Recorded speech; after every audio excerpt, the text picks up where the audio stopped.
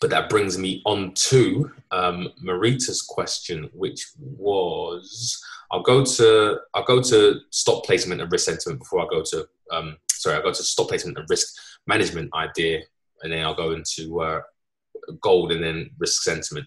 So Marita was saying earlier about the fact that she's stop placement. And what's happening is that she's being caught and then the market is going in her direction. So the general rule of thumb, and what I was told when I first started trading, with my mentor, is that he said, put your stop in a place where you will be wrong, where you'll be wrong about the trade, 100%. Yeah. So that means pretty much having a wider stop. Now, obviously the downside to that is you have a wider risk, but that means that your risk reward, price has to go further in order for you to achieve a decent risk reward. But you really have to maybe think of risk management if you don't like taking losses. Now, I wouldn't say no problem taking losses. I don't like taking losses like the next person, but I understand that I have. Whenever I do get into a good trade, I'm going for, 10, 15, 20 to 1 type trades. Yeah. So to me, I've accepted that risk reward as far as losing a few trades really doesn't matter to me, if you know what I mean. But if you are one of those people that, still still don't like taking the loss, then my thing would be to say, put your stop loss in an area where you definitely be wrong. So not just maybe 10 pips above a structure, depending on obviously the time frame that you're trading on. The average person will put their stop loss. It's very rare that, from a lower time frame perspective, that traders are having, for example, a 30 pip stop. Even on an hourly time frame, you won't really get hourly time frame traders placing their stop loss 30 pips above the market. They're normally, trying to place their, maybe 10, 15, possibly max 20 pips. It's very rare that you'll get someone place their stop loss 30 pips above the market. So I would say, where makes sense to you, if you know what I mean, where makes sense in this whole structure would the trade definitely be over? Now, if I was answering that question based on here, it would have to be above the supply zone. It would have to be above this area here for me to think that this whole trade idea, as far as getting short on the euro and buying the dollar, is definitely over. It would be above supply. But then again, depending on your entry, are you really going to risk nearly 200 pips if your account size is quite small, for example, if you can't necessarily manage it? This is just a function of your percentage anyway. So it doesn't really matter about, how many pips you're risking. It more matters about what does this represent as a percentage of your account. And I understand that not everybody can have, or has an account size that can, or the amount of leverage that can, represent 200 pips can only represent 0.1, 0.2, 0.3, 0.4% of your trade. So then you have to then make a decision, which leads me on to my next point, as to the trade idea. Right? So the trade idea, how much are you going to allocate on this trade idea? So what I keep in mind is, I will keep in mind that on any single trade idea, as far as getting short at a level, I'm, willing to risk, upwards of maybe, let's say, for example, 1%. 1% on this whole zone. Because I don't know where the turning point is going to be. Could it have been there? Could it have been there? Could price have come back and gone higher into the zone and then reversed? None of us know. Nobody knows for certain. So what I suggest, and this is what may help you, Marita, is whenever you have a trade idea or you have a level or a zone that you're looking at, let's say, for example, you want to allocate 2% of your total capital on this one zone. Divide that up into, let's say, for example, 5 or 6 trades, if you can. So what you're saying is that you're willing to get in 5 times at, point, what is that? 0.5 or 0.4 or something like that. Yeah. 0.4% per trade or thereabouts. Yeah. Because you're going to take 5 trades around this area and just manage your risk that way. So that if you're wrong about this whole area and prices continue going to the upside, at least from a risk management standpoint, you've only lost 2% of your total capital. That makes sense? Yes. Yes, it does. Yeah. So you're not wrong. What I commend you on is the trades that you were saying was that, you literally got pipped out and then prices went in your direction. So yeah. It's literally just a case of stop being in the obvious and maybe a bit too tight, being obvious, but then also saying to yourself, if you had maybe taken one more trade, you would have made back that money and more, right? Right. And that's happened a couple times where I maybe entered twice, still didn't, go my direction. But if I would have on a third one, it would have. Yeah, so there's something, I know it's my stops are too tight. What makes a stop too tight? Can you explain that a little bit clearer? Again, none of us know. So I would say a too tight stop loss may be an obvious, and I guess maybe saying it's too tight is more hindsight bias, because if had those trades have worked, then we wouldn't be talking about your stop being too tight, right? You know what I'm saying? Because you would have won. True.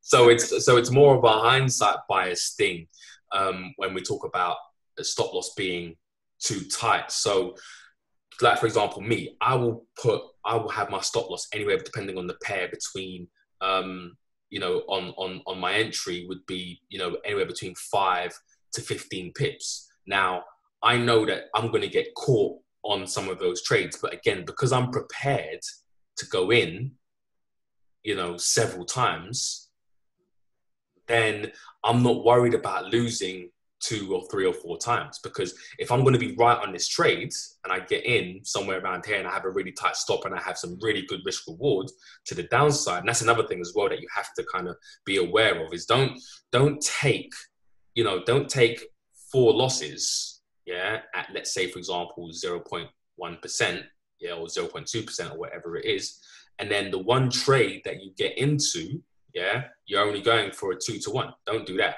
It doesn't make no sense. You have to try to let the winning trade run for at least more than what you've lost. Okay. Yeah. Because that is going to be the key. That is going to be the key to this. This is the key to growing your account, period, is letting those runners win, if you know what I mean, or those winners run, I should say. Runners win, but either way. But it's that's going to grow your account. It's because, and then you don't necessarily have to worry about win rates. If you lose 4, you make 1, but on that 1 you made a 10-to-1, and you lost 4, you're up 6. And again, nobody knows. There are going to be times where you might take, but remember, you've accepted as well. Again, the key to this is that you've accepted that I'm going to take 1% or 2% in this whole area. So if you lose your full 2%, that's fine. There was just 2% that you lost on this one trade idea. Did you break even on this? Yeah, no, whatever it is, but you have to just let the chips fall where they may and manage your risk. You got to stay in the game, as long as possible, and not try to, potentially get rich quick. But, and I know I'm preaching to the choir, but it's all about risk management. rather than trying to risk it all on one or two or three particular trades, if you know what I mean. So being wrong is okay. We're all going to be wrong, but it's just when you're right, just make sure. And again, just going back to fundamentally and sentiment wise, if we know fundamentally this is potentially a bargain price and the market agrees with us, then why wouldn't it go there? And I'm not saying that, any kind of certainty or anything like that. It's just, we have a probabilistic nature, if we're right and we've done a fundamental analysis, that it should want to go down to the lows. Can I ask another question on this very chart that you have up? Yep. So you see where price entered your supply zone the first time, that would be considered a stop hunt, right? Because price ended up going down, but then it reversed and went back up, right where you have the top of your value. Yep, I know what you're talking about, yep. Okay, so that first one would be considered a stop hunt, correct? Right, now, I was talking to, I think it was Maxwell. I made a video for Maxwell the other day about stop hunt setups. Now, stop hunts happen everywhere, yeah? Stop hunts will happen absolutely everywhere. But what we're concerned with is how the stop hunt looks to the point where we can get involved in that stop hunt. Yeah. So as the example, here's an example of this is, and I totally get your point. So first of all, the first kind of rule for stop hunting is that there must be an obvious level. There must be an absolutely obvious level that everyone is looking at. And in recent history, we have 1, 2, and then we get, I guess if you kind of stretch this down a little bit, there would have been 3. Not probably just a little bit, not as accurate. You really want it to kind of touch, but generally in this area, there would have been some sort of support and resistance zone. So the level is fairly accurate if we're looking at it, from pretty much this perspective. Let's just draw that accurate line there. Very, very accurate there. Ping, ping. Now, none of us know for sure,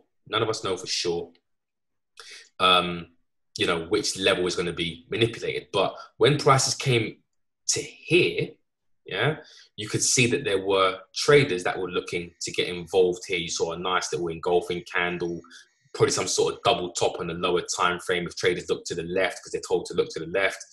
And you got nice support should turn to resistance. So then what you get is you get traders getting in short on probably double tops on the 1 hour, maybe if on a lower time frame, it would have looked a bit better. And then you get the stop hunt at the top here, and then you get a move down. Does that make sense? Just above this level. Yes. Right. But then